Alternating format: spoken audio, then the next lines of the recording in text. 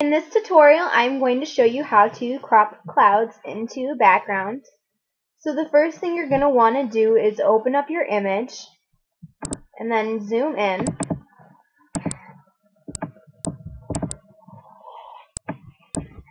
Then you're going to want to come up to your toolbox and select the free select tool.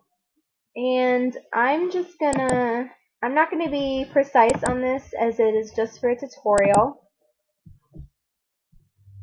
And just go around the area you are going to be cropping the clouds into.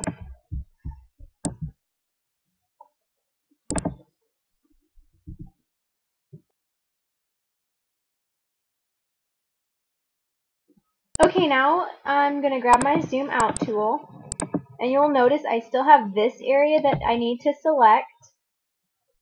So when you have your freehand select tool selected, make sure you come down to here where it says free select and have add to the current selection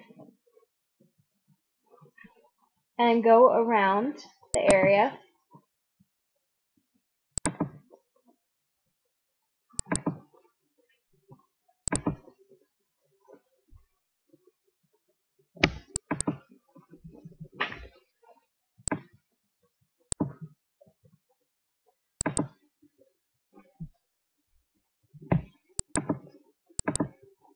Now we're going to go and open up our cloud picture that we want to crop in.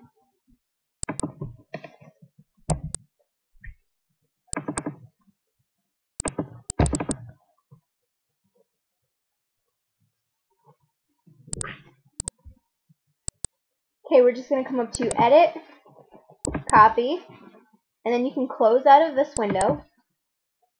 Now you're going to go to Edit, Paste Into.